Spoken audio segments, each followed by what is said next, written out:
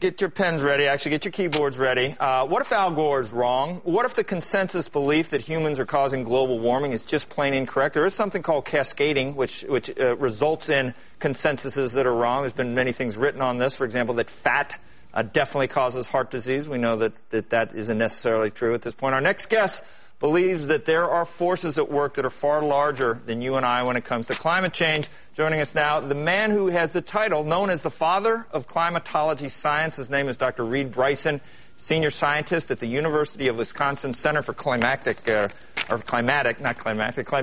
Research. Also, professor emeritus at the university. And let's just get right to it, Professor. Is the Earth warming? Well, it's been warming for at least 300 years because we're coming out of the Little Ice Age. Is humankind causing the warming? For 300 years? No. Maybe some effect now.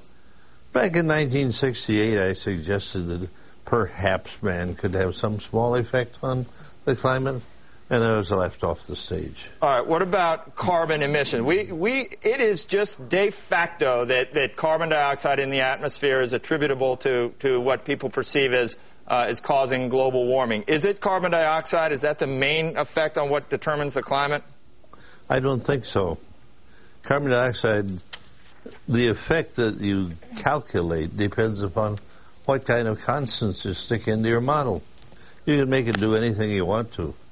I know I've done enough climate modeling myself to know that I can make anything be the main fact. I don't think it's carbon dioxide because the effect of carbon dioxide is actually very, very small. Maybe a few hundredths of a percent of what water vapor does, let's say. Water vapor, I've read that before. I've read water vapor. That's much more powerful than CO2. What about the sun? What about sunspots? What about radiation coming from beyond the planet? Well, if you're going to wave your hands and say, let's find some other thing other than carbon dioxide, you can grab almost anything and say it's the number of porpoises in the ocean if you wish. Well, how in God's name did we get to this point where we are, where policymakers, where corporations, where 2,500 scientists have reached a consensus that the Earth is warming, and it's due to human activities related to greenhouse gas emission?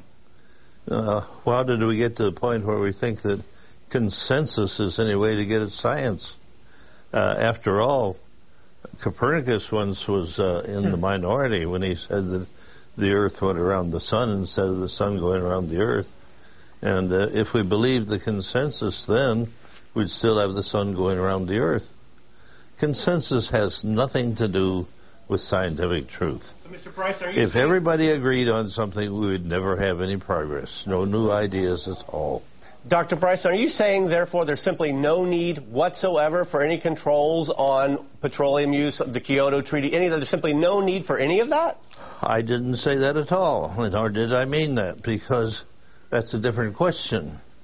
After all, petroleum and those products are finite in amount, but don't mix it up with climatic change because you're talking about two different kinds of things. Doctor, is there something for mankind to look at the age of the Earth in through the prism of one's own life? Isn't that just absurd right from the start? I mean, you have made the case that if you look at hundreds or thousands of years, we may actually be entering a cooling phase where we're headed towards an ice age, not New York being swamped by a tidal wave.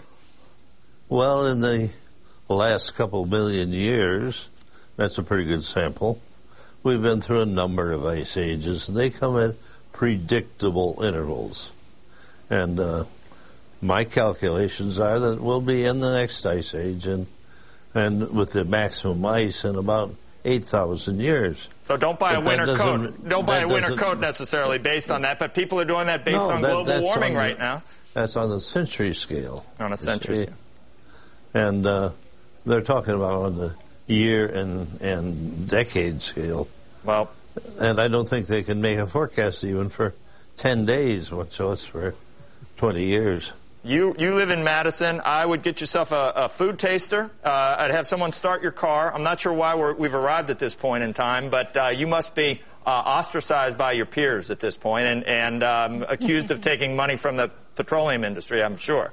Oh, yes, I've been accused of that sort of stuff, but I've never had any money even from the U.S. government for the last 30 years or so because I had a patron.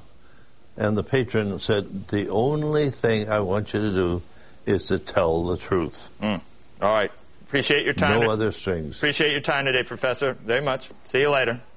Okie doke. Stay cool.